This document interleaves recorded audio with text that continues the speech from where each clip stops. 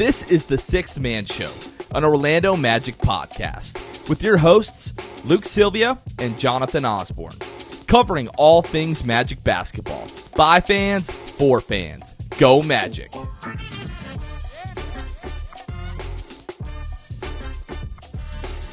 What's going on, Orlando Magic fans? You guys are back with the Sixth Man Show. Today is July 15th, 2024. Jonathan Osborne here, as always, joined by my co-host, Luke Sylvia. Luke, how much time now do we have before college football comes out? Because it seems like it's all anybody's talking about. Everybody's looking forward to it. Mm-hmm. And, yeah. It's so there's some, like, dispute. EA's website for people that have either, like, EA Play, which is included in Ultimate Pass, Ultimate Game Pass or whatever. That 10-hour trial was rumored to start Tuesday, and pre-order also Tuesday. But now there's some discourse about it might be Monday at 4 p.m. And if you look at the game in your, on your console for the details of the game, it says release date Monday, July 15th at 4 p.m. So I don't know when this is going to be available for people to pre-order or EA Play. I do know that officially it will be out for anybody and everybody Friday. So we'll see. But I have consumed way too much content. I've watched dudes play that, I think EA has done a really good job with, like, distributing it to content creators and generating the hype even more. And honestly, they didn't need to do any of this. Like, the hype was already going to be organic because it's a game that's been gone for a literal decade and everybody loved the game. So for it to be back is insane in its own right, but they have done it well. And I have watched dudes already rebuild dynasties, or like they've started it. They've done the first season, their road to glory, and they've shown the transfer portal and the NIL stuff and everything else. It's just, there is so much stuff, and it's such a game of depth that you're not going to get naturally bored with the game. You're not going to have your first lull of like, oh, I might be tired of this game for quite a while, because there is so much you can do, from road to glory to Dynasty Online with your friends, up to 30 teams possible, which is insane.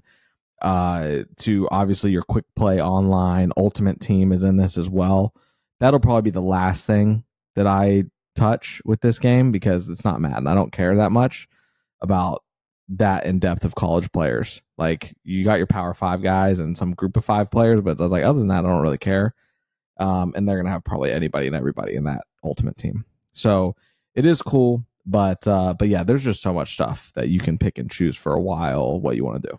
I don't remember the last time that a game was hyped up quite this much. Like, the hype around it is unreal. Literally anyone and everyone is talking about it.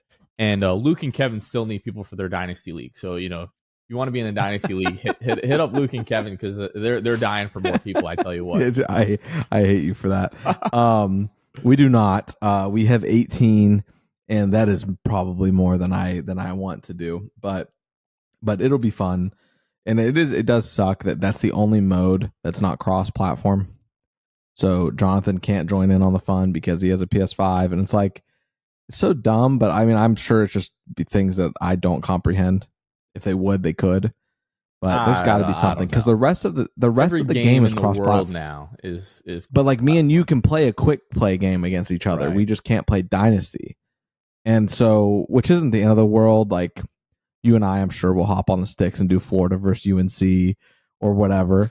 But I might have to load up FSU for that for that matchup. You don't. Kevin's gonna do that enough for me. That's okay. Yeah. Well, anyways, that's gonna be a lot of fun. I know everybody is looking forward to that. So, yeah, we have some good stuff planned for later on in the show here. Best friend, brother, cousin. I'm going to stop right there because he requested that we stop right there. You'll hear that in our conversation with Drew Gooden. Always fun to get his perspective. And again, we mentioned this towards the end of our conversation with Drew, but just how good he is at, like, the YouTube commentary and all the work that he does there. The ability that he has to still be super locked in to the Magic and to the Dolphins, as you all hear. Just always really impressed with him. And as funny as he is, he's also just like a super smart guy and just a great guy all around. So we really appreciate Drew joining the show. Luke, next thing want to talk about Droop. I mixed Drew and Group together here. The group draw, maybe that's what I got together there. For this year's Emirates NBA Cup. We're no longer calling this the in-season tournament. It is now the Emirates NBA Cup. The group draw results came out the other day, and the Magic are in the East group of death with the Knicks, the 76ers, the Nets, and the Charlotte Hornets. What were your thoughts here on the Magic's draw? Obviously, you've got a couple teams that you feel pretty good about that, like, oh, we can probably beat them. But with the Nets, like, I have, this is what year 2 with them in the group, same group as us, and we didn't have the fondest of memories with them. They smacked us up, I think, in a regular season game, and then they did the same in the end season, the Cup. So I would like to think that they'll be, especially without, Bridges, will be in a better spot against them this year. And then, you feel pretty good in that respect. But then you look at the other teams you've got, and it's like, those are going to be toss-ups. Every night in the NBA feels pretty 50-50 right now for us. Like, you know what I mean? Like, it doesn't seem like we're going to come in here and we're going to get our doors blown off no matter who it is. So I do feel good on that front. If we were a little worse in terms of talent and everything else with this team, I'd feel terrible about this group. But I do think that it's cool. I think that it's nice to have things that really aren't that consequential at all, but they are made to feel like they do, because for them, like, obviously it's the money that is probably the thing that gets them going there. But for us as fans, it's like, if you want to, like, that automatically just feels like a playoff atmosphere because they change the court and they do things that make it feel different. So I think that, like, it's high stakes, but not really. And I think that that's a great test run for gauging where you're at. And I think that's absolutely what we're going to find with the Cup. I was happy that we were able to dodge Boston and we didn't end up in Boston's group again. But the fact that you get both New York and Philadelphia in the same group, you're going to have to beat at least one of those teams if you want to win the group stage and advance. I think part of the benefit of having 3 really strong teams is that, like, well, if New York beats Philadelphia and we beat, New York and somehow it ends up favorable for us in terms of tiebreakers, like, you could see the Magic moving on if they're able to win 3 of those 4 games. But the fact that you're at Brooklyn, you're at New York, it would have been nice to have both Philadelphia and New York at home. But yeah, the road games are going to be at Brooklyn, at New York, and then we'll be home for Charlotte, and we'll be home for Philadelphia. I like our odds really against all of these teams. New York is probably the team in this group that scares me the most. But the fact that we get Philadelphia at home, I like that. You have to beat Brooklyn and Charlotte just in general, even if it's not the NBA Cup at this point. So I'm excited. Unfortunately, I don't think I'm going to get the same odds that I did last year for the Magic making it out of the group stage, but I'll still be putting a little bit of money there. And a lot of people are picking the Magic to be like one of the wild card teams, like if they don't come out of that group. Which is interesting. And the good news is that at least last year, Tom Thibodeau did not treat the Cup, the in-season tournament. What are we calling it? Like, what do we want to casually even call it? It's the NBA Cup. Okay, so we can call it like we could call it like the Cup when we're referring, just so I know, because I keep going in between in my head between that and in-season tournament. So last year in the Cup, Tom Thibodeau wasn't playing it like a playoff series, at least not to the extremes that we saw this past postseason, where Josh Hart was playing 48 minutes a game in the playoffs, right? Like last year, I'm looking at their group play game against Miami. He played a pretty standard nine-man rotation, and Josh Hart played 26 minutes. So even though he could run him into the ground minutes-wise, he didn't. So that's the good news, is that we probably won't be playing a shortened. Jalen Brunson just took a big pay cut. He's going to need that $500K or whatever it is. Yeah. Poor him. He's gonna really be hurting for money. So maybe he'll be playing his butt off. But no, I think it's very interesting. The whole thing is still new. So just getting the concept down of, okay, how our coach was playing it. And it is interesting now to look at those rotations versus the playoffs. It's like it's very different still. They're not really it's so early in the season. They're not going to treat it and put these guys' bodies on the line like that for at least like the Knicks, like Tom Thibodeau. It's the only one I've really looked at right now. But I get the feeling that was the case everywhere. So it'll be interesting to see how they play it. But regardless, I do think like it's made up high stakes basketball, and it's everybody buys into it. So it feels that way in a lot of respects, and I think that everybody's going to show up to Kia. They're going to show out because we got who are the home games? We have Philadelphia and Charlotte at home. Okay, yeah. So you've got to go to MSG and Brooklyn. So we'll see how it pans out. But we're to the point where everything feels 50-50 against good teams. So is it unfortunate? Yes, but it could be worse. We could be that West group that's got everybody is very, very good. It could be worse, but yeah, looking forward to the NBA Cup this year. Let's talk a little Summer League. So we've had 2 games so far. The Magic are 2-0. They had a big 27-point win over the Cleveland Cavaliers on Friday, which Kevin and I, and even you joined the playback for a little bit there. And then what's tonight? Sunday night, as we're recording this. And as we were recording with Drew earlier, the Magic won 91-86 over the New Orleans Pelicans. So they right now are 2-0 throughout the Summer League. And just wanted to talk a little bit about what we're seeing. So right now I'm on NBA.com and I have the Summer League stats up. So just want to go through and give you guys an idea of how guys are playing. So main guys we're going to talk about are Anthony Black, Jet Howard, Tristan da Silva. And there's a bonus that we're going to talk about in J Huff because he's just been a lot of fun to watch. But Anthony Black in 2 games, averaging 27.6 minutes per game, 12.5 points. He's shooting 50% from the floor, 25% from behind the arc, just 2 attempts per game there. 5.5 free throw attempts per game, which has been really nice to see.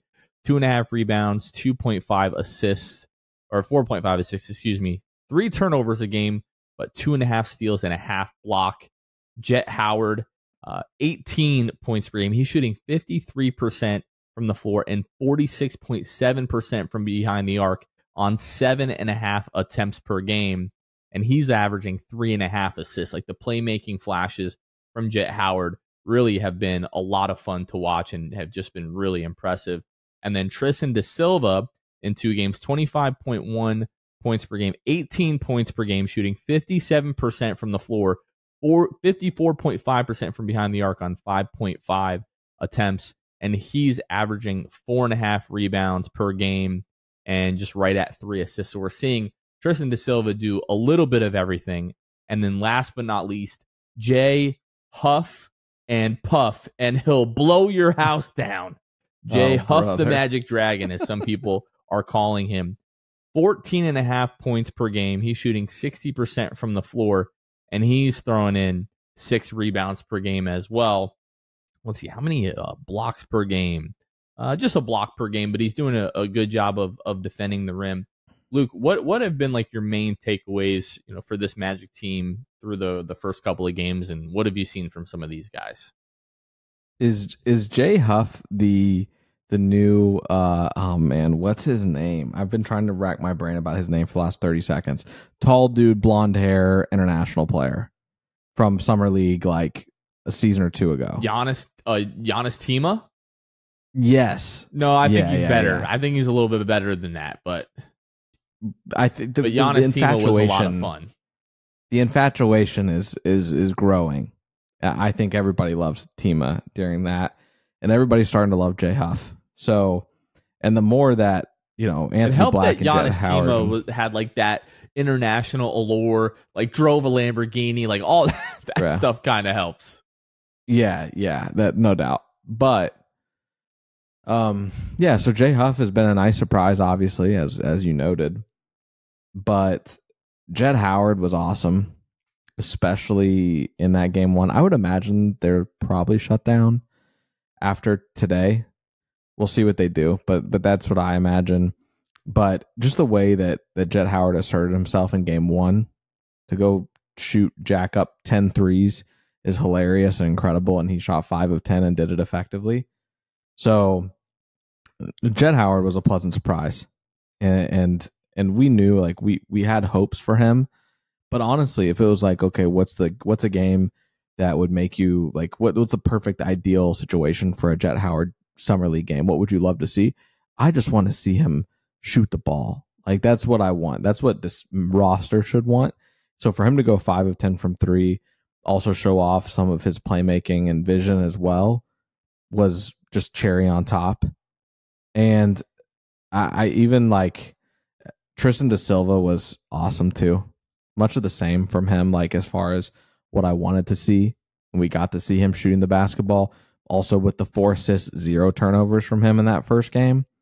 And then I'm trying to look tonight. What did he have? He had 2 assists, 3 turnovers. Not as great, but he just that first game for him to have that assist to turnover ratio was super impressive as a guy that has never played an NBA game. And we've seen summer league takes its toll on and really can get the best of some guys as rookies in summer league. So just to see him level-headed, I love that he has AB and Jet out there with him. And that's something he alluded to, and his like of media availability of, I'm just happy, like I'm thankful they make my life easier. So he just seems great and did much of the same in game 2, except he scores 23 points, 3 of 6, gets to the free throw line, shoots 4 free throws in that game, shot 4 free throws in the other game. I think Tristan da Silva will be key in our rotation for years to come.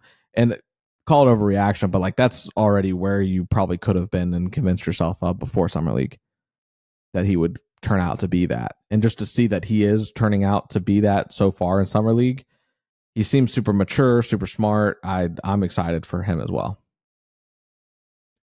I want to be on the record with this. I've already tweeted it out, but I want to say it here. Give a 2-way to J Huff. That's where I'm at. I've seen enough. He's got good feel. He's athletic, smart with the basketball.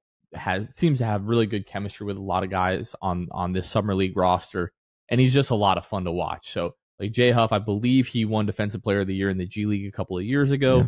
He's playing so well. I think he actually like legitimately might make a team somewhere, might make a roster.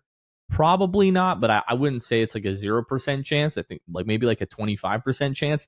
If he doesn't make a roster somewhere and we don't use a 2-way on J Huff, I will legitimately be upset about that because the dude has just been awesome, and would love to see him on a 2-way here in Orlando.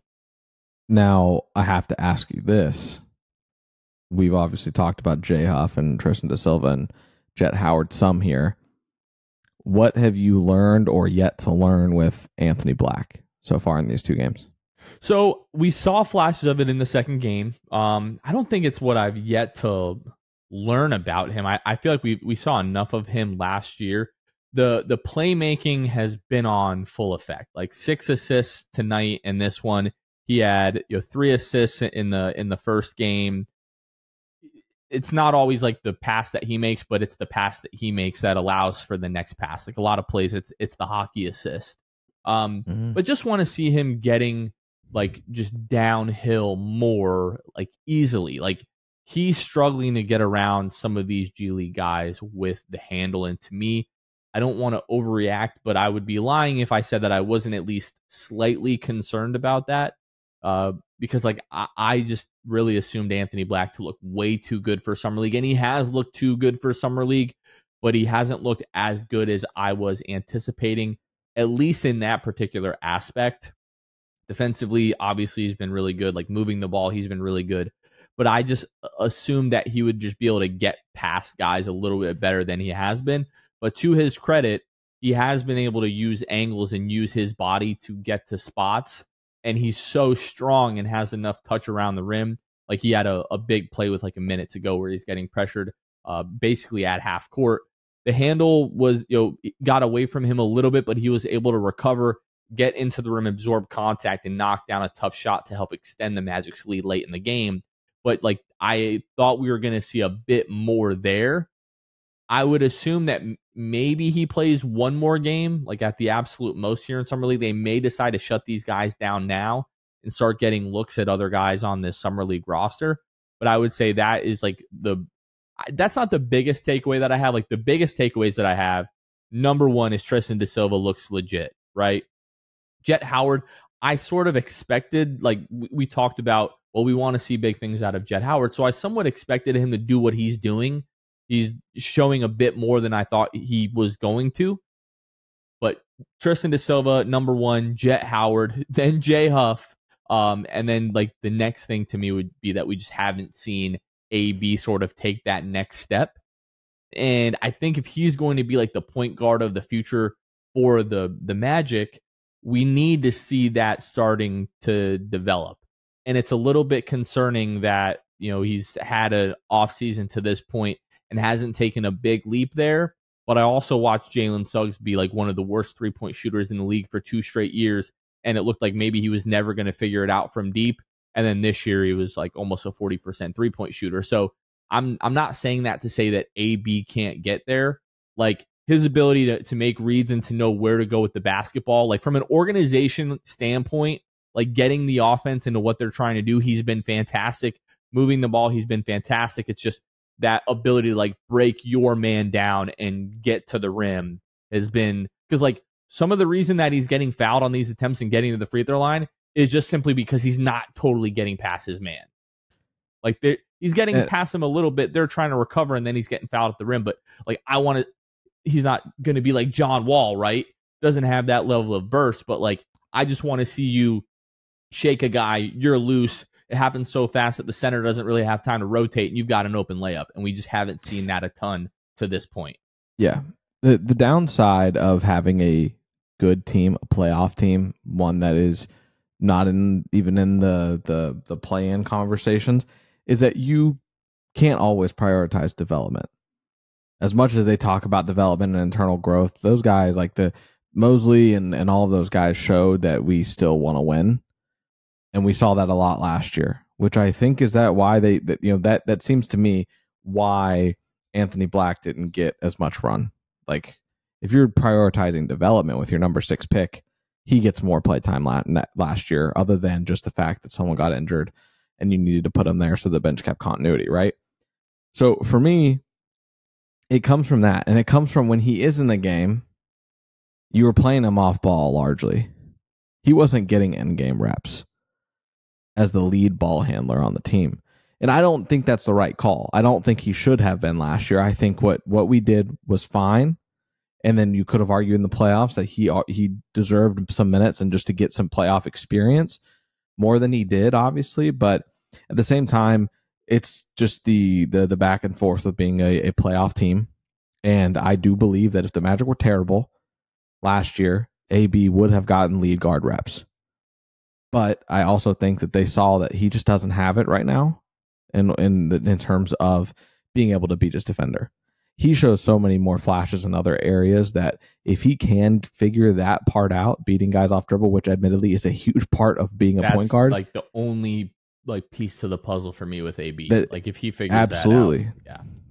Because defensively, he's got it. At the rim, finishing through contact, he's got it. As a cutter, I think he's got it. Shooting the open 3 and making it, I for the most part trust him to make it in the catch and shoot scenario where he is open. But if you can't, it's the same thing we talked about last summer league with him, that we showed concern that he couldn't beat guys off the dribble. So it's kind of same old, same song and dance, except he has gotten better in the other areas. And so he does look better in this summer. Like he looks good in the summer league, all things considered. And like tonight with 6 assists, impressive. So we'll continue to see. I'm by no means, nobody's hitting a panic button on Anthony Black. You shouldn't be. But you just, the one thing we are looking for is beating your guy off the dribble. But largely, I've just been impressed and encouraged by what we've seen. Tristan da Silva, like, obviously is the real question mark for us coming into this. And like I said, he's shown that he could be a rotation guy. Tristan da Silva is already like too good for summer league. Like it's been 2 games and it's pretty obvious that he's too good for summer league. Like AB, like the 6 assists. I'm not even going to look at the turnovers. The Magic had 5 different guys that had at least 3 turnovers in this game. They had 19 turnovers as a team. They were just really sloppy with the basketball. Like Tristan had 3 turnovers. Jed Howard had 3 turnovers. Like it was just a turnover party for the Magic. But again, like AB is showing improvements in all of the other areas, just except like just beating his guy off the dribble. And that is going to be like the next part of his development if he's going to be like the guy for the future, because the Magic need guys on offense who can complement what Paolo and Franz do. And AB at this point, like him standing in the corner and just like waiting for an open three, that's more so of like them having to like carry the offense and he's just sort of along for the ride than it is him like really contributing in a real way. I just don't know how much, with the amount that those guys are going to have the ball in their hands, how much he's going to be able to be like a connective piece if his job is to just be off the ball and shoot threes, where like that's what KCP is going to do right now. But at obviously a higher rate, there's going to be more volume there. And then with Jalen, the argument that I would make for why Jalen is the better fit alongside those guys right now is because Jalen does have that threat. He maybe doesn't do it a ton yet. And that's what we talked about at the end of last season, is the next step for Jalen is to be like, okay, you've shown flashes of being able to create for yourself. We need you to do that on a more consistent basis. But to me, Jalen has shown that like, oh, I can actually, get past the guy and get to my mid-range jumper or like get to the rim. He's got to get better at finishing at the rim, especially through contact. But to me, at this point, he's shown that he can do that. And I don't mean to compare a guy that's going into his fourth year in Jalen and to AB, a guy that's going into his second year. By no means should anyone's takeaway from Summer League be negative when it comes to AB. It's just like, okay, hey, we want to see if you can do this in Summer League. And it's like, okay, he may not be able to do that just yet. Maybe not at least at the level that we want him to. Right. Agreed. But overall, Summer League has been a lot of fun to watch. Looking forward to the Magic's next matchup. See if these guys keep playing. There's a real chance that if the Magic just play all these guys, like they could go on and win the Summer League championship. But that was never going to be what was going to happen with those guys. So, yeah. I will share one more thing. So our guy Fazan is the biggest AB truther that I know, quite frankly, and we have a discourse back and forth. He thinks Anthony Black should start this year, that he has a case to be a starting point guard for the Magic this year. I'm not there. I don't think that's going to happen. I don't think it should be expected to happen. I think we know the starting lineup. But regardless, his takeaway, he texted me and just said, wait a minute. He and I, we had that conversation really like before, and I don't mean now we're putting Fazan on blast, it seems like, but we had that conversation sort of like before free agency with the signing of Kentavious Caldwell-Pope. I genuinely don't know how you would make that argument. Like AB is not going to start over Jalen Suggs. I think it's just an agenda and he's sticking to it. And I respect it. Fazan sticks to his stuff and I admire him for it. But what I will say, he provided insight with Anthony Black, and he texted me and just said, like, I walked away today most impressed with AB. He finally showed me what I've been begging to see from him. And he goes on to say that he finally demonstrated his ability to be patient against traps, switch to blitzes, and most importantly, process and attack defensive shifts quickly. So if you want something from a guy that knows basketball, the X's and O's and schematics way more than me, that's Fazan Amer. So I will and take that's that my point, and, like organizationally, right? Like reading the defense. Like I completely agree with all of that stuff. But for me, like out of a lead guard, you have to be able to have that in your bag that like, hey, no, right now I'm just gonna I'm not gonna wait for the defense to adjust for me to then find it and break it down. I'm going to be the guy that breaks it down by getting past my guy and putting this defense in a rotation. So that would be the next thing that I would like to see. But no, Fazan's 100% right in that. It's just like I really want to see that next element from AB. Yeah, absolutely. Okay, we're going to take a quick break before we get into our conversation with our friend Drew Gooden. Before we do that, just want to give a quick word from our Patreon. So if you want to help financially support the Six Man Show, you can find us at patreon.com/the Six Man Show, where we have different levels of tiers and benefits where you can join. We give a special shout out to our Hall of Fame elite tier patrons each and every episode. We're going to go ahead and start by giving a quick shout out to Court Cousins. And then again, Drew Gooden, friend of the program, patron of the program.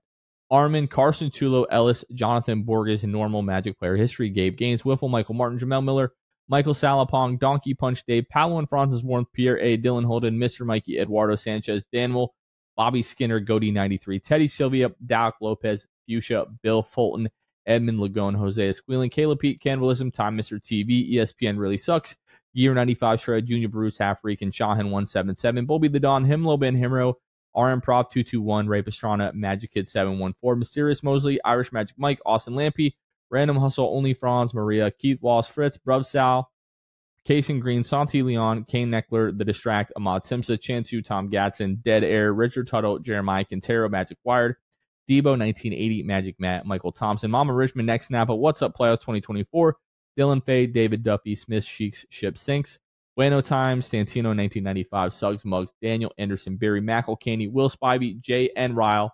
A big shout out to all of our Hall of Fame and Elite Tier patrons and all of our patrons. You can find us at patreon.com/the Six Man Show. Now, let's get into our conversation with friend of the program, Drew Gooden.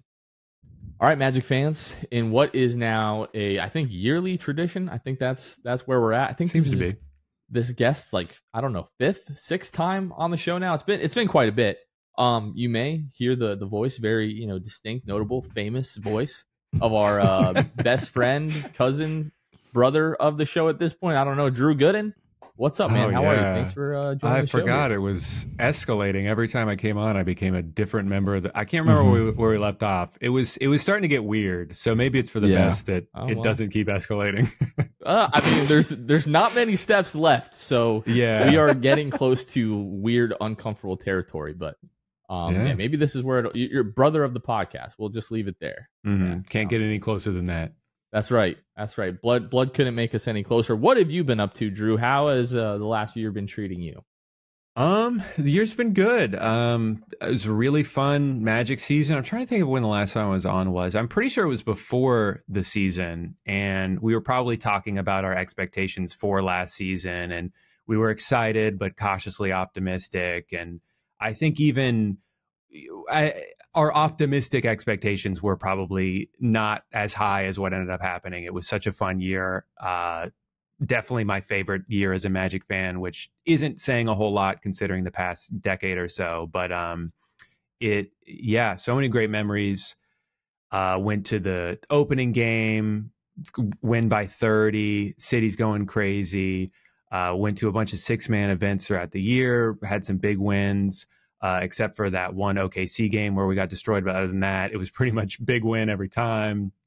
And then game 82 was awesome. We were down. Everyone's a little nervous. We go on that crazy run. Defense just goes up to another level. We're in the playoffs. I was at game 3. That was the loudest I've ever heard the arena by far. It was so much fun. Again, everyone was kind of timid. We went down early. And then as soon as Franz got an and one, I think, to make it 9-5. Then it's we're getting back into it. Cole hits a big shot. Before you know it, we're up 20. It was awesome. It was a lot of fun. Really, really excited for what's to come with the team, and it was such a great journey this year. Drew, looking back on the season, give us your aside from Paolo, because that's cheating. Give us maybe it's not even the best, but your favorite player from this past season for the Magic. I think outside of Paolo, it would probably be Jalen. I mean, J.I. definitely kind of came out of nowhere. I mean, that was another one where it's we hope he could be this guy, but then he was pretty healthy and all things considered pretty consistent. And we saw flashes of the guy we hoped he would be. But Jalen was so consistent. The fact that he's gone from shooting what he did 2 years ago to last year to this past season, he seems to be a reliable shooter. His defense is great. He's so much fun. I just feel like he's the heart and soul of the team. So anytime there were big moments this year, it seemed to involve him somehow, even if he was just celebrating or going crazy or saying this is his city. I think that would be the thing. Because if we were to talk about someone who was maybe disappointing, we would talk about Franz specifically from his shooting. He's still great in so many other areas and is continuing to get better. But But if you look at someone outside of Paolo, I would say Jalen Suggs is probably my favorite player on the team. He's just so much fun. Drew, you mentioned how like game 3 of the playoffs was the loudest that you've heard that building. As someone who like lives in the city and you know you're around town all day every day, have you noticed like just more people wearing Magic gear, more people talking about the Magic? Like to you, what's your perspective on like just the feeling around town about the Magic? Yeah, I think so. I feel like I'm seeing more bumper stickers and more shirts from time to time. I mean, I think that's what was so pleasantly surprising about the game and the playoffs. As fun as they were, it's also like you don't necessarily know how into it the city's going to be, especially if you've gone to a random game in the past 10 years.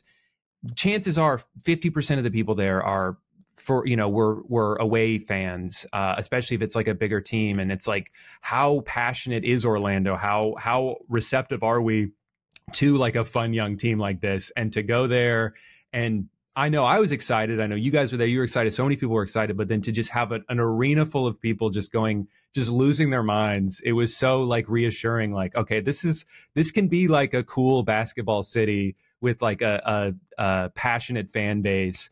You know, that, yeah, we're smaller market. It's, you know, we're never going to be the Lakers or whatever. But it's like, if this team continues to succeed and do what they're doing, they're gonna have the support of the whole city, and it's gonna be so much fun to go to these games, especially as they get bigger and bigger. Going from that, you talk a little bit about like what might have been like disappointing to you. You talk about Franz Wagner's shot, which still is super flat, by the way. Yeah. But even in these Olympic games, like it doesn't have an arc. I don't know what's happening. I have no idea what's going on. Well, it's also only been like a month and a half. It's like, it's tough because we all just want him to stop playing basketball for a bit, or stop playing professional, organized basketball, and just go shoot a million 3-point shots.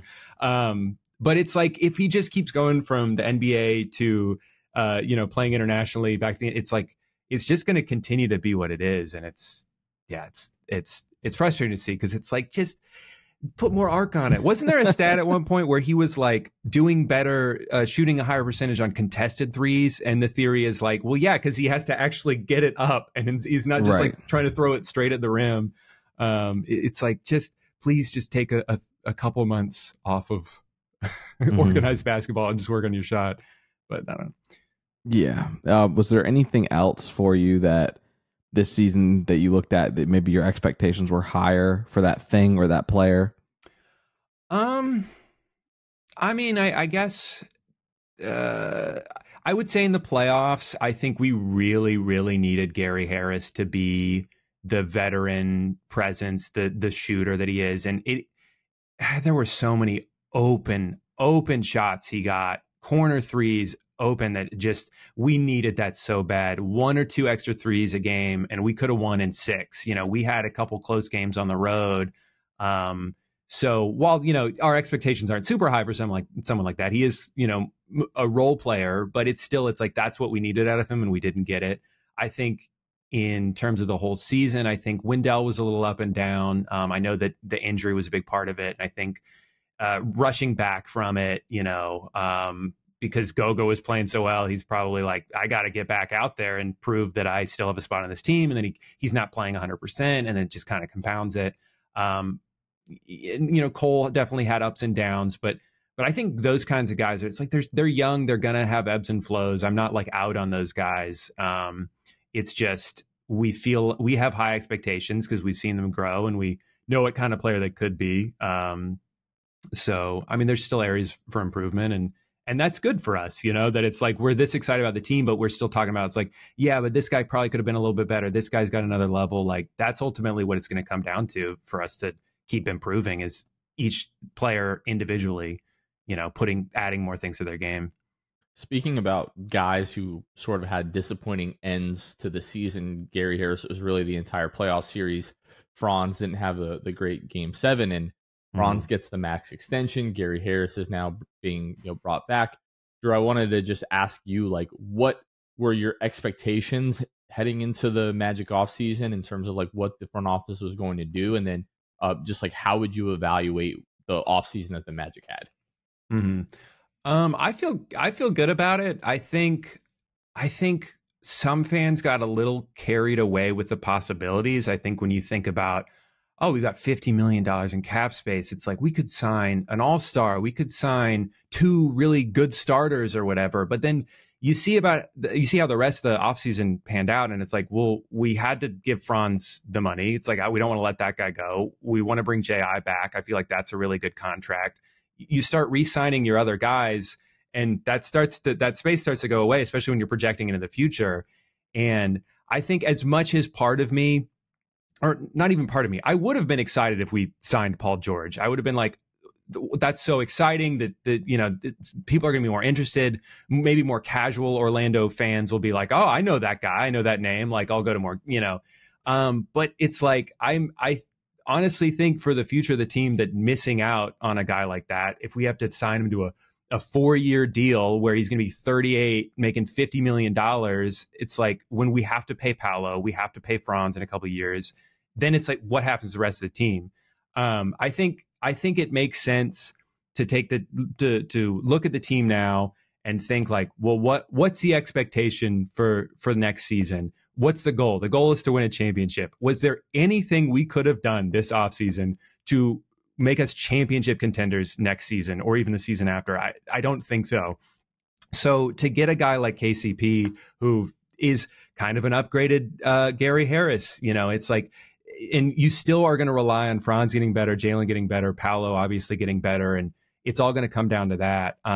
So my expectations were, I hope we sign somebody, but I feel like it's the perfect move. The only player I really wanted more, I think, was Malik Monk, and I was really disappointed when the Kings brought him back. Because when I did my own 2K rebuild a few months ago, that's who I signed, and we won a lot of games. But it's also a video game, so we would have won a lot of games anyway. I won a lot of games with Aaron Gordon and Chumo Kiki a few years ago, so it's anything's possible on there. But yeah, I feel good about the offseason. I think they did what they had to do, and I think they made smart moves. And it's like, maybe it's not the most exciting move, but we're trying to win a championship a few years from now. We're trying to be like Boston, right? And the goal is to build longevity, have depth, have guys who can shoot and play defense. And it's like, that's what we're doing. It's so funny to me.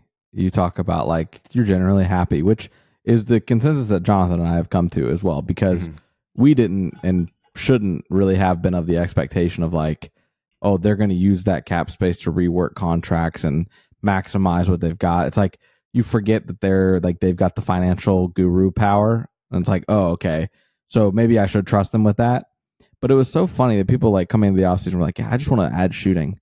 You add KCP and everybody's ecstatic about it, and you don't do anything else but bring back who you brought, and it's like you still added shooting, and now everybody is mad because of what the Magic did. It's like you got what you got shooting.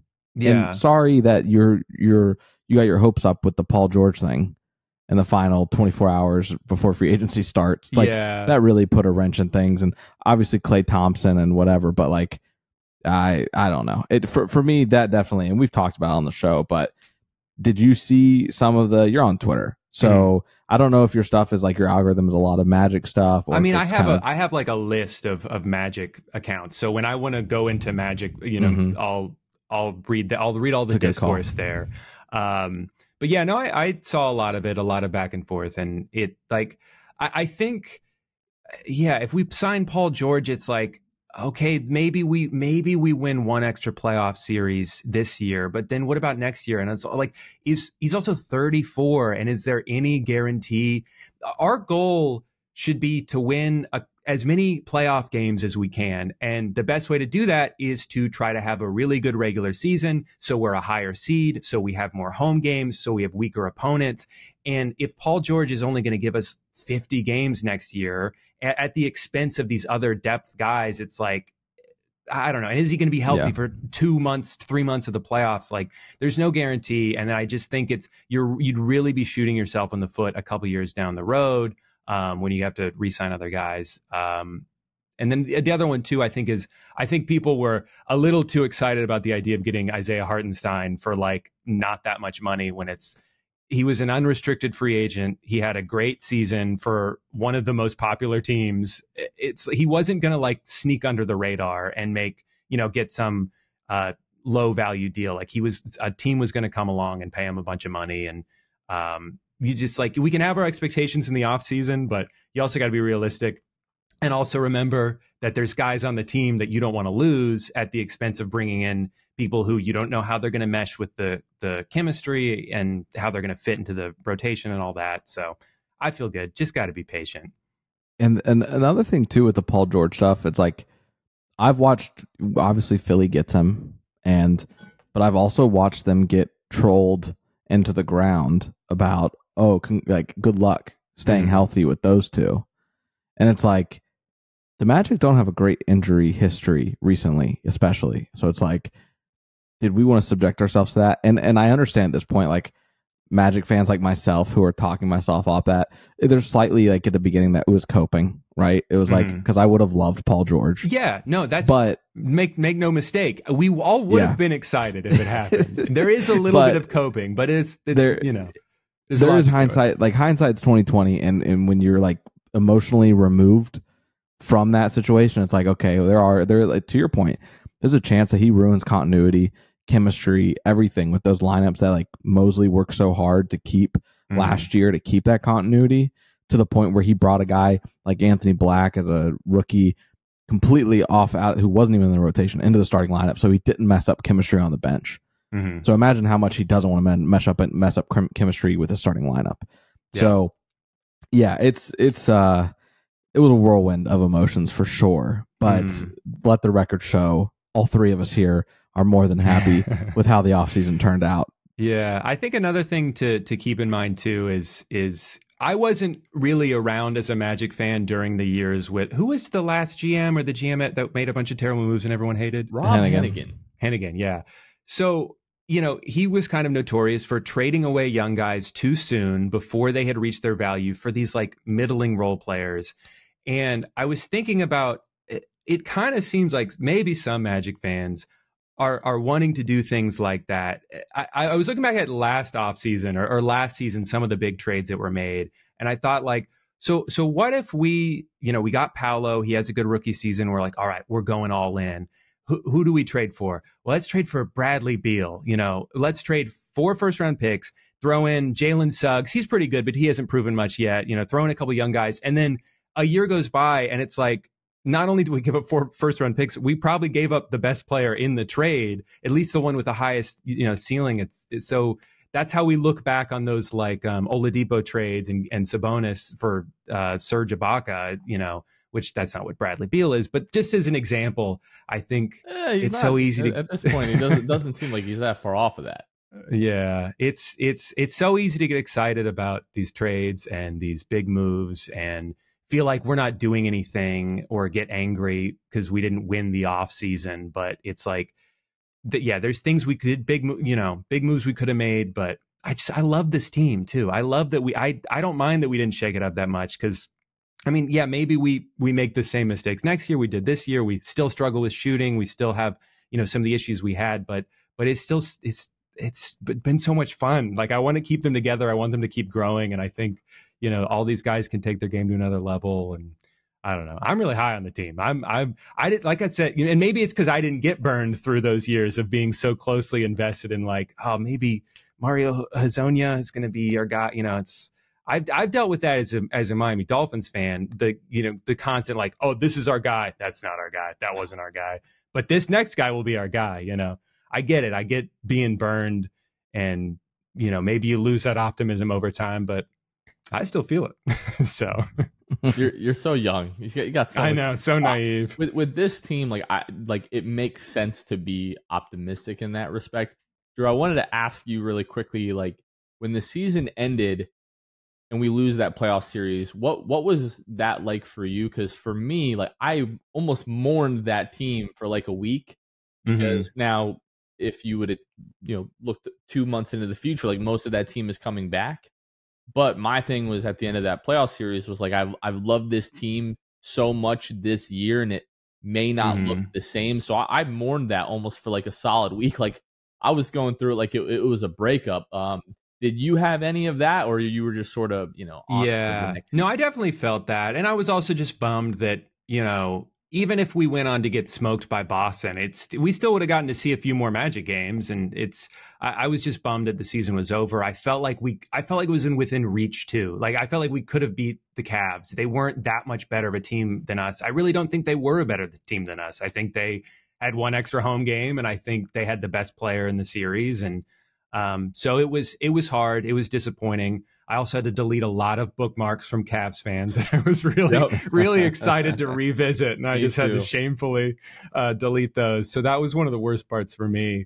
But even with the team kind of staying the same going into next year, more or less, it still is going to be different because the expectations go up. And I know you guys have talked about this before, where it's like, even if it's the exact same team next year, like we're not going to sneak up on anybody. It's not going to be the team that way overachieved, the team that a lot of people didn't even think would make the playoffs. And now we're in a game 7 as a 5 seed. And, we have all these great moments throughout the season. We've got these young players who are ascending and proving people wrong. Like now it's like, okay, now we have a higher bar and we have to reach it. So even if we win the same number of games or slightly less, we're not going to feel as elated as we are now. Now, Franz is making $40 million a year. He better live up to that contract. Now it's not like, oh, this is we got this great young guy. What a steal. We got him at 8. Now it's like, we're paying him a lot of money to be the second best player on the team. And he really needs to be that, or that's going to limit our ceiling. So yeah, even though the team's pretty much the same, it's not going to be quite the same, like carefree playing with house money kind of vibes. So I definitely see where you're coming from there. And I will say one of my favorite parts of our exchanges over the Magic season was when I shared some of my bookmarks in the chat with you and Jonathan, and you came back with, oh, I've got some too, and you sent some of them. I was like, oh, I'm definitely going to reply to that one if we win. Oh, and that one. Mm-hmm. That was great. And then you also sent us a follow up on May 5th that just your text said, time to delete some bookmarks. there was a girl, I don't know her name, and I don't really want to or care to name her, but she said F that song. And I was waiting. Leave the song out of it, guys. I was waiting to go back at that bookmark, but that was a sad time. Drew, as we look at like the way that the Eastern Conference sort of broke, this year with like Philadelphia, underachieving a little bit, Miami, maybe not, underachieving, but they were hurt a lot of the year. And now you look at, Boston is still going to be really good. New York got a lot better, obviously. Philadelphia got a lot better in this offseason. Milwaukee is going to have another year of Dame and Giannis to see how those guys sort of, work together. Cleveland is probably going to be like just as good as they were last year. The Magic, ended up this season at 5. Where do you see the Magic sort of like fitting into that group next season? I think realistic best case scenario would be 3 or 4, maybe. I think Boston's still going to be the 1 seed. I think New York could probably be 2, maybe, Philly should be good.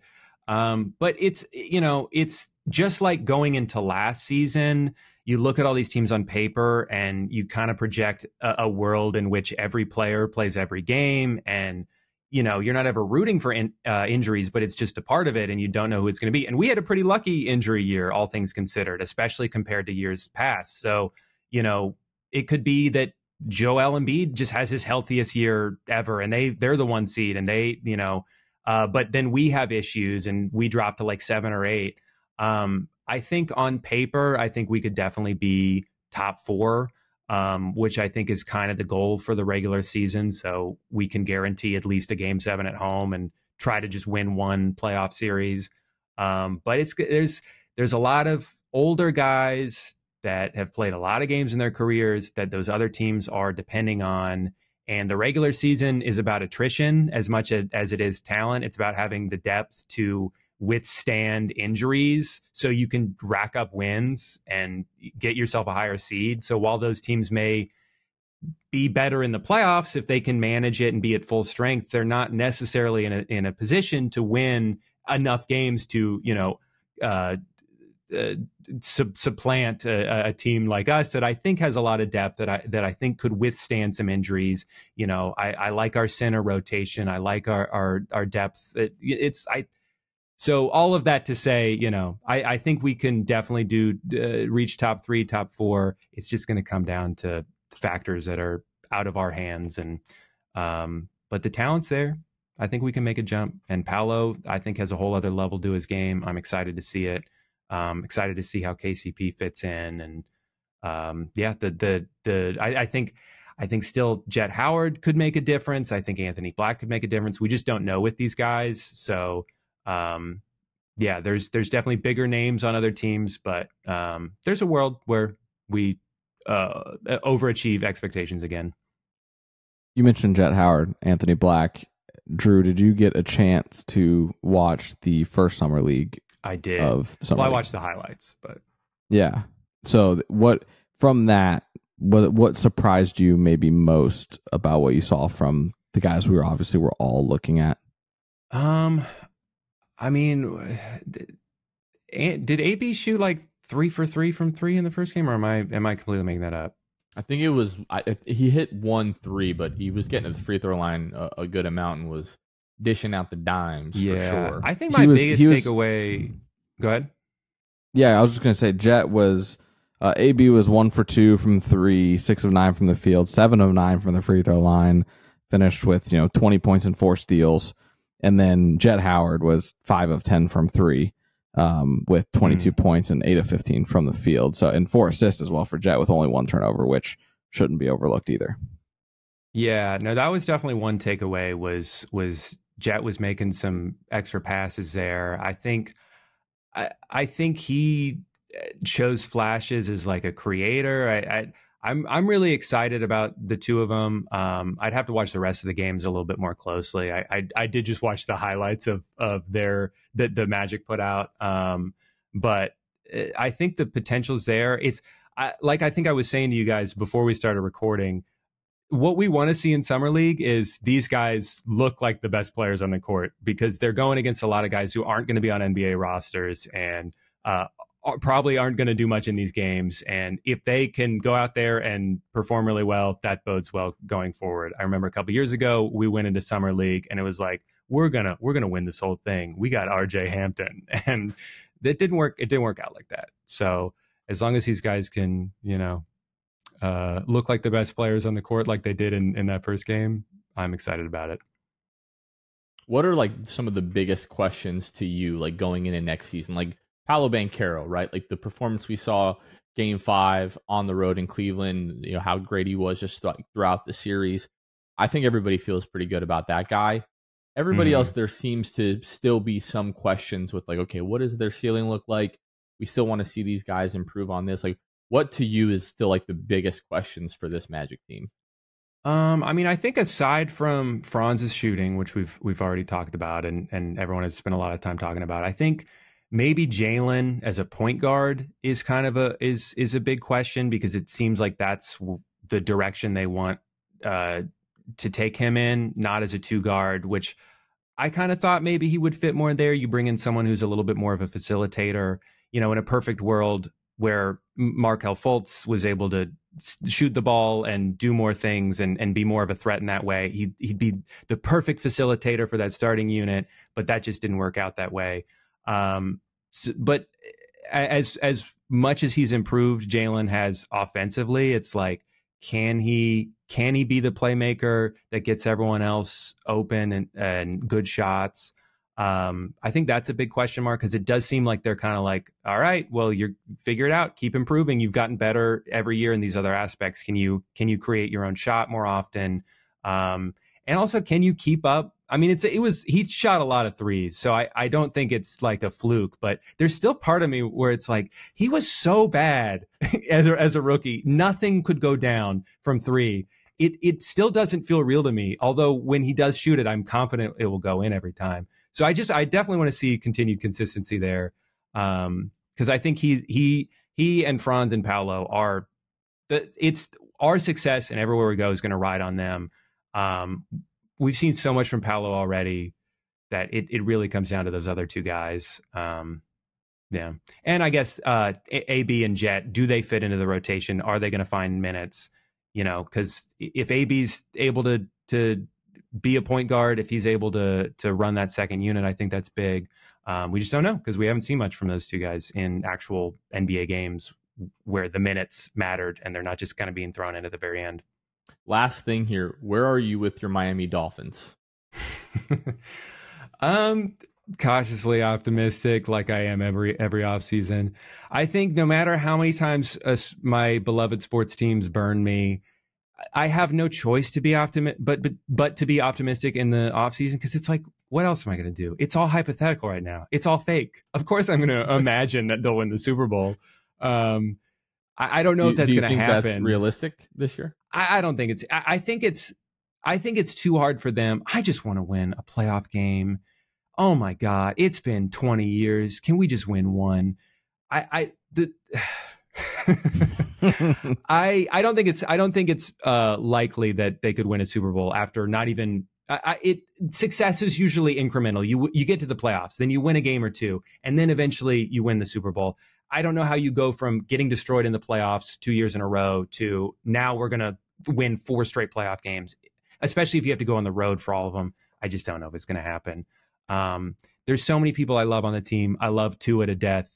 I love him as a person. I'm pretty sure they're going to pay him a lot of money, and I hope he can continue to stay healthy and be good, but he's really got to be good when it matters. And so far that hasn't really been the case.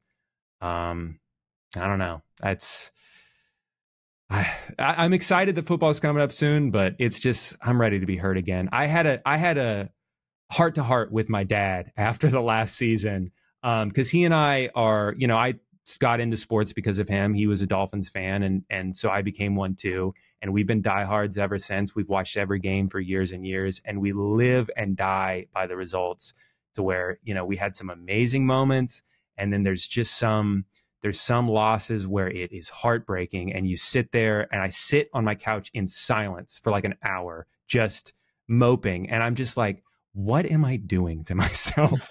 I have no control over this. I just sit. My heart is racing. This can't be good for my health. I need to reevaluate, I think, my relationship with sports to where I'm still able to enjoy the wins, but not be have it ruin my week. You don't get it both ways. But I know that's the thing. It's like some of the greatest moments of my life have been at wins. We went to the week 1 game last year. We flew to LA. I had kind of a whole trip planned out of it, but we went to see the opening game. It was an incredible game. They won 37-35. It was insane. It was one of the greatest days of my life. But that doesn't happen if I don't suffer so much. But it's tough. That's kind of what I love about my relationship with the Magic is I'm very invested. I watch almost every game. The only games I don't watch are just when I have other things going on, or it's just kind of a random, regular season game. But I try to watch every game. I'm super invested. I'm plugged in. I listen to podcasts. And when things go well, I'm super pumped up. And when things don't go well, I'm a little bummed, but I kind of just move on. So maybe I'll never have as much of an attachment to win. Like if they win a championship, I don't think I'll feel as elated as you guys will being in the trenches for so long. But I have a healthier relationship with it than I do with football, where I'm like, week's ruined. Don't ever underestimate a team's ability to crush your soul, because as excited as we all are for like the future of the Magic, something could happen this season. I'm trying to knock on wood, wherever I can find that. Something could happen this season where we're like, we had it all and then it was just gone. You have so many stories of that over the history of different sports franchises, but hoping that you can just get that high and you don't have to experience all of the lows. I do have one more question for you, Drew, on the back of you talking about you went to LA and planned a whole trip around it. Looking at the schedule for the Dolphins this year, the first game that's away in the regular season is in Seattle. Would you plan a trip, not necessarily for that, but if you looked at some other things? You guys play at Gillette Stadium, New England, and Lucas Oil. Yeah, I've thought about trying to do more weekend trips like that because it is a cool excuse to just go to random cities you wouldn't go to otherwise. I do think I'm going to go. They play the Rams in LA in like November. I think I'm going to plan a trip around that. But yeah, I don't know. I don't really want to go to Gillette Stadium. You use that as an example. That's a bad example. I'm not going there. I'm not going to be the only Dolphins fan surrounded by a bunch of Patriots fans who are, Boston sports fans, notoriously very nice and pleasant to be around. I don't think they'd take kindly to me. But yeah. Awesome. Drew, as funny as you are, as great as you are at all the YouTube stuff, it's so impressive to me that you still like find the time to be so keyed into your sports teams and are so knowledgeable and able to speak on them like at the cuff. So commend you for that, because again, if you haven't checked Drew's YouTube out, like his stuff out there is the best. And when I get time to sit down and watch it, unfortunately, I shamelessly text Drew and tell him how great he is and all that kind of stuff. And I love Drew, getting those texts every time. Sure Always you do. I'm sure you do. I feel like cringe when I send them to you, but I'm like, I just want my friend to know how awesome I think he is at. No, at it's nice. It's good to spread the love. I try to remember to do that more often when I'm watching a friend's video, and I'm like, I should tell them that I like this because it's always nice to get those. I always appreciate those from you. If you guys liked listening to me talk about Magic basketball, my channel is nothing like that. I talk about everything else but sports. But check it out if you want. Let them know where they can find it, please. Just Drew Gooden on YouTube. I make videos like once a month. I'll kind of just spend the whole month kind of figuring out what I can rant about, and then I do. Then I complain about stuff, try to make it funny and entertaining and informational if I can. But yeah. How close are you in like your like never-ending quest to be the most famous Drew Gooden? I don't want to toot my own horn, but I feel like you got to be there. I feel like in terms of current day relevancy, I have to be. I think most people who are Googling Drew Gooden are looking for me as compared to him. Now, there's a lot of areas he has me beat. Don't get me wrong. He's 6'10". I will never dream of being that tall. He made like $100 million. That tall. Well, I do dream of it. Yeah, you made a whole video about it. Yeah, I just didn't succeed at it. I wanted to. You can aspire to anything, but that doesn't mean you're going to get it. Yeah, he's made like $70 million. I think he's got a cool job now. He commentates for the Wizards. And anytime I go to a Magic and Wizards game, and if I can, I take a photo of the back of his head. So it's just a fun little tradition I have that he doesn't know that I do. And for context, Drew Gooden only has 55 YouTube subscribers. So you've got him by a cool 4.2 something million. I mean, you've got it in the bag, I would say, Drew. Yeah. Only it's becoming the point where like we're getting far enough removed away from like Drew Gooden's time in the league that it's like we're going to get to the point where a lot of people just don't know who Drew Gooden is. So as long as you keep up the YouTube thing, you've got a promising future in that, and I think you'll be all right. Yeah, and that's the goal, to be the most famous Drew Gooden. Yep. So maybe people will stop mentioning me on Twitter whenever they complain or whenever they try to defend LeBron, because they're like, look who was on that 2006 or whatever Cavs team. It's always at me. It's like, dude, I was 12. I wasn't on that team. But yeah, that's pretty funny. Incredible. Well, if you don't already, follow Drew all over social media. Subscribe to the YouTube. He's the best out there. And Drew, man, we love you. We appreciate you taking the time, man. Always a ton of fun. And hopefully your Dolphin season goes well and the Magic season goes well, and you don't have any more sports heartbreak, at least not this year. Never again. We're winning every championship and every Super Bowl from now until the end of time. But then it won't feel the same. You got to have some heartbreak to appreciate the good moments. But anyway, spoken like a true degenerate. We appreciate it, Drew. Thanks, man. Thanks, guys. Always a blast catching up with Drew. We appreciate Drew for taking the time. Again, if you don't follow him on social media, you haven't subscribed to him on YouTube, please go ahead and do that. One of my favorite episodes that we get to do, every year, a couple of times a year, is having Drew on the show because, again, super passionate about the Magic, smart guy, funny guy. Just love hanging out with him, love talking Magic with him. And potentially the last time I get to really sit down with Drew on an episode. I wasn't gonna say it, but unfortunate to say the least, because he's definitely one of my favorite guests, your favorite guest to have on. And I mean, it's just nice to have a guy that is just simply a fan, but might miss a couple games here and there, but he's by no means a casual fan. Like he said, he sits down for most Magic folks, games. Excuse that guy if he's got other stuff going on. Like, just go take a glance at the YouTube. Like, he's a successful guy. He's gonna have things come up time to time that we don't have anything else going on. Okay, this is the thing that we are known most for in our lives, is talking and watching the Magic. So forgive Drew if he doesn't have the time to watch every single game. But that being said, he knows a ton about it, about the game, about his about the Magic in general. So always good to get his insight, and he's been super good to us. Speaking of Luke and time on the pod, next episode, which is going to come out Thursday, is going to be Luke's last episode, at least in a regular manner on the pod here. So we've opened up the voicemail box. So if you want to call and leave Luke a message and just sort of send him off in the best way possible, you can call 407-603-1189. We've already got a good number of voicemails.